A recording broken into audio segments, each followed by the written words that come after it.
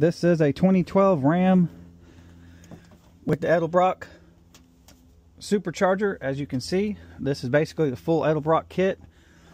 The Edelbrock E-Force kit, basically it's an Eaton Supercharger. What's up, Mopar fam? I hope everybody's having a blessed day out there. As you can see, we got a little project here. I'm helping out my neighbor that he picked up a Ram 1500 regular cab, as you can see. And this truck's a little bit unique. They've been kind of working on this thing, trying to get it back up and going, get everything put together. But this truck has a Edelbrock Supercharger kit on it, which is pretty cool. I've never actually seen one in person, let alone drive one. So we're going to be doing some tuning on here. We're going to go upload a tune real quick, do some data logging, and just trying to get this thing ironed out.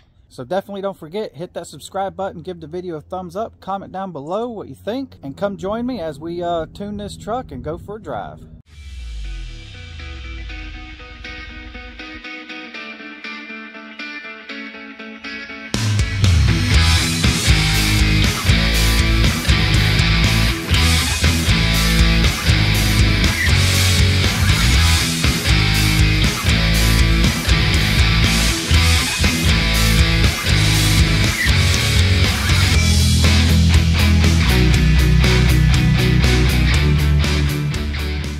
We're gonna go do some tuning, check it out.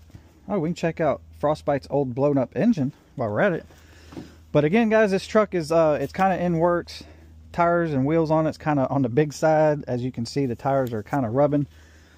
So we're gonna take it easy. We're just gonna kind of go for a little drive, get this thing going, and we got to upload a tune real quick. So let's get the key on. I got HP tuners already fired up here. Download this file. Hit right. And we are using FRP tuning on this as well as all of our projects on the channel. It's going through the flash.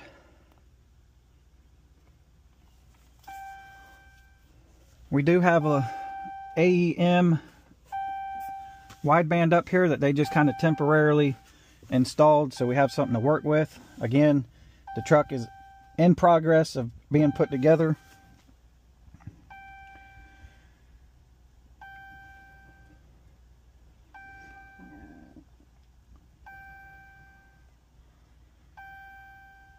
She's almost done. About to cycle the key. Validating. Alright, turn ignition key off.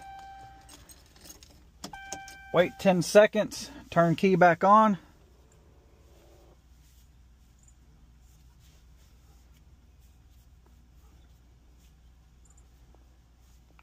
Alright, we're going to turn the key back on. We're going to hit OK. I usually wait for that last ding to go away. There we go. Tune is uploaded, completed. So we're going to close this out and we're going to pull up our data logger.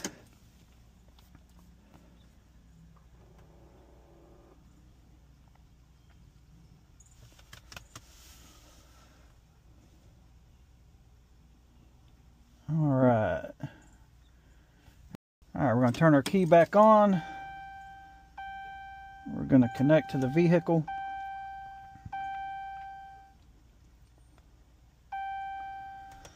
Alright, we're connected. We're going to go hit start scanning.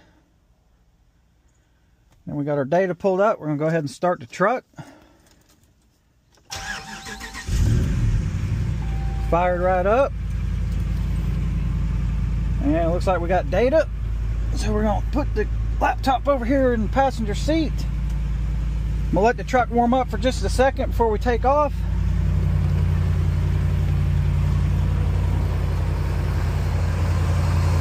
There you go, Edelbrock Supercharger.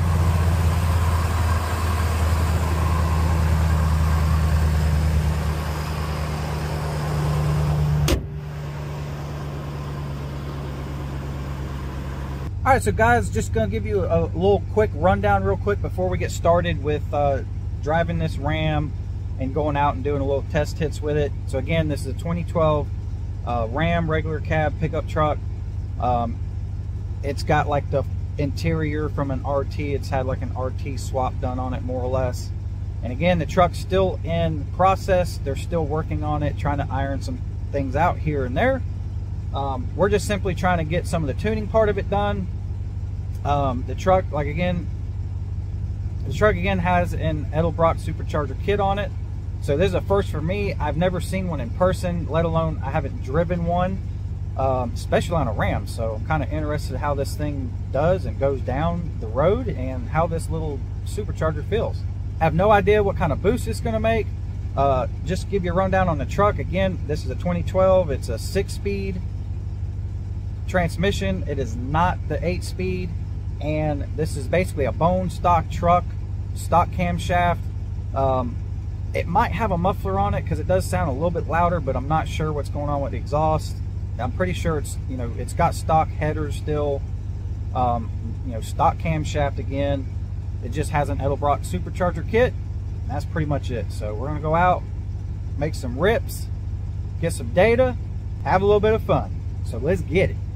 It don't have to, you know, build up pressure like a turbo or a centrifugal supercharger. It's pretty much instant torque and instant boost, so it's real quick. And it's very quiet. Like I said, I can't even hear it. There's no whining. Like I said, we haven't got into it. We're about to. I'm gonna stop right now, and we're gonna do a little punch. Just making sure computer's still rolling. We're looking good. Hopefully it don't spin, or if it does, we'll just kind of roll into it.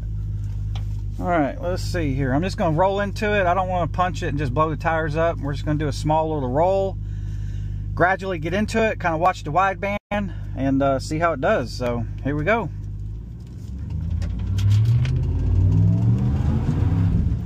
So it definitely looks like we're lean.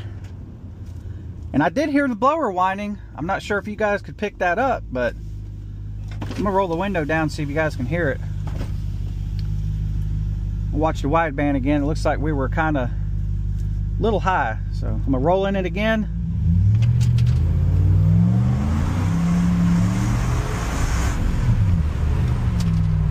So it looks like we were about 1170s, 1160s, something like that. Do it one more time. I'm having to feather the gas because if I get in it hard, I hear the tires actually starting to chirp and spin. So I'm having to kind of easily do this. So it's definitely making some power. It's making some torque. Here we go.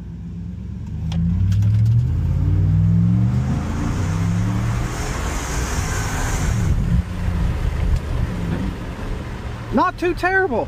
We're about 1170s, 1180s, somewhere in there on the wideband. Needs a little bit more fuel. This is a stock fuel system on this truck, so we'll have to see how it does with this Edelbrock Supercharger. Not to mention, I have no idea what kind of boost we're making. We're gonna have to look at the log and see what kind of boost we're making on the log. All right, here we go.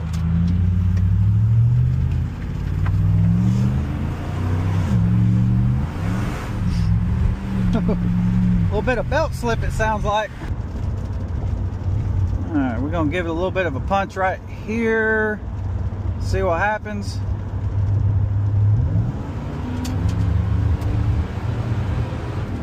Whoa, this thing is quick. This thing is quick. She was wideband was a little bit better right there. It was about 1130, it looked like. Not bad. But it's definitely got some punch, man. This thing's got some punch. I'm kind of, little Edelbrock is getting it down. Let's give it a whack.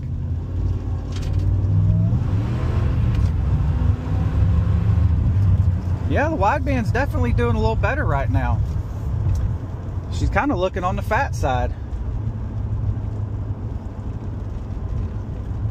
I think we're starting to get all the sensors talking right. However, you can see I got a 4Runner right here in front of me, so I really can't do much. I'm gonna go down here. Ooh, God, them tires are rubbing. go back, look at the data, see what kind of boosts we made with those small little pulls, and let our FRP tweak it some more and go from there. Woo, this thing's got a nasty first.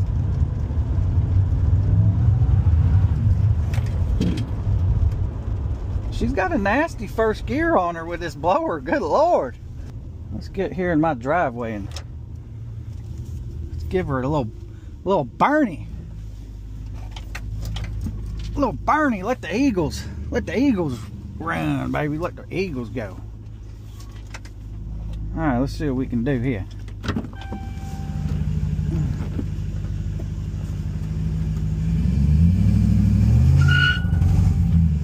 Oh, she got a little sputter right there. I don't know what's up with that.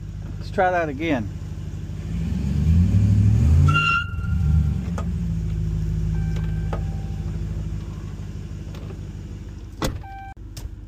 All right, we're just gonna whack it. We're gonna whack it right here in the driveway. All right, guys, here we go. We're gonna give it a whack and see what, we're just gonna hit it to the floor and see what happens here. All right, we gotta let the windows down first though, right? I mean, we know the tires are gonna spin, but let's see what happens. She's got a little bit of a sputter. Let's see. Let's do that again. And try to watch the wideband when that happens and see what's up. All right, one more time. It didn't do it that time, but it definitely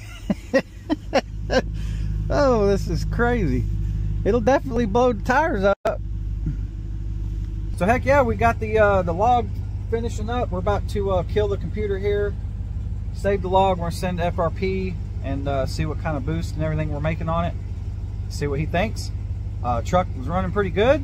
It's definitely making some steam.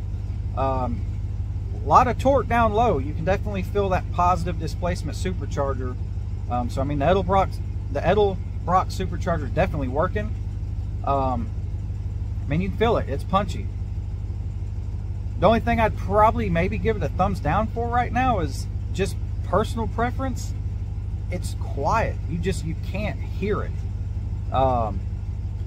It doesn't have that really loud whine like a Whipple or Hellcat, or you know, like an old Terminator or Ford Lightning back in the day with those older Eaton Superchargers. They were real loud. They had that, you know, that noise that everybody loved. And no denying that you had a supercharger under the hood. This thing is super quiet, and you don't hear it. I'm not sure if the video is gonna bring it out or not. I mean, I could hear it just a little bit, but I was really trying to hear it, if you get what I'm saying. Like, I was really trying to hear it. You know, the average Joe would never notice this. Like, you would not know at all this thing had a blower on it. It's super quiet, and that's the only thing I gotta give it a thumbs down for, is you can't hear it. You know, I wonder if there's a way on these superchargers, like back in the day on the old Lightnings and Terminators, those Eaton Superchargers back then, like, there was ways you could bring out that whine with some extra porting.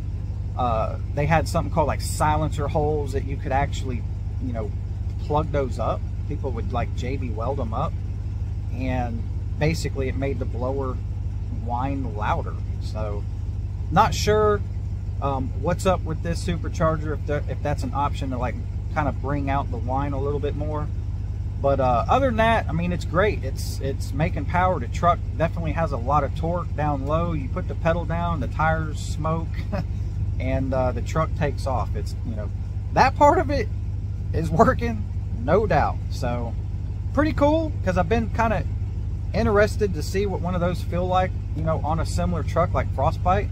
And you know, like I said, it's instant torque. I mean, it's definitely there for sure. So stay tuned. We may have some more follow-up videos with this truck in the future. But don't forget, give video a thumbs up. Comment down below what you think of the truck and the Edelbrock Supercharger that's on this truck. As always, stay safe out there. We'll see you guys on the next one.